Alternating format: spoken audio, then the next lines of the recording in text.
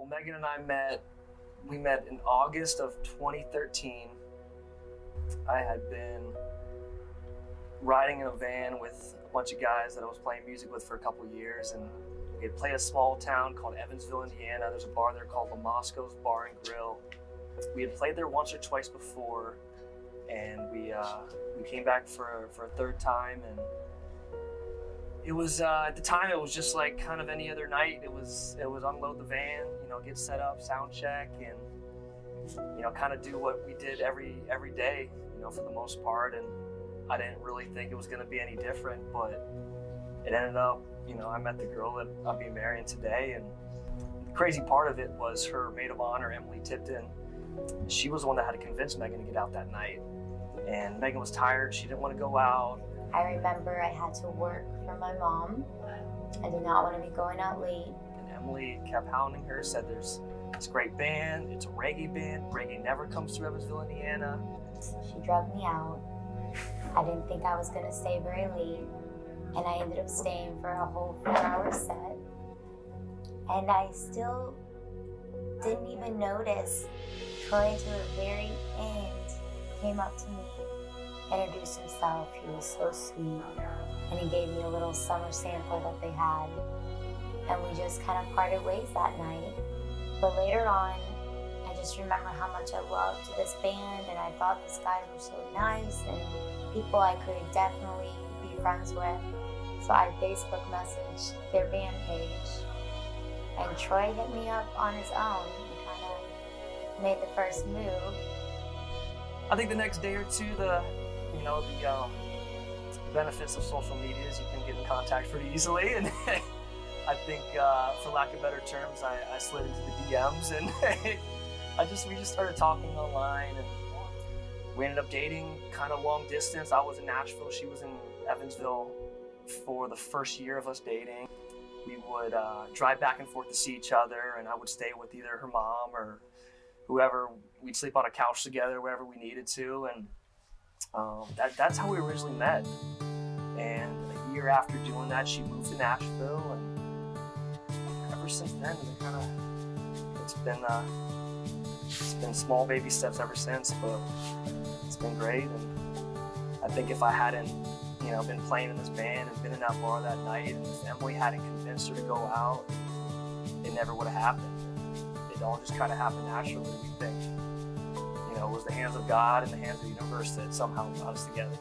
Something I'm always thankful for from social media, because for him messaging me led to us connecting and slowly falling in love with each other. And me coming to Nashville and falling in love with the city, falling in love with him. I knew from the beginning that I was falling hard for this boy. And here we are, 6 years later, and I get to marry Troy. And I'm the happiest I could ever be. I'm thankful for that night of just simple bliss. The stars aligned, and it all worked out the way it was supposed to.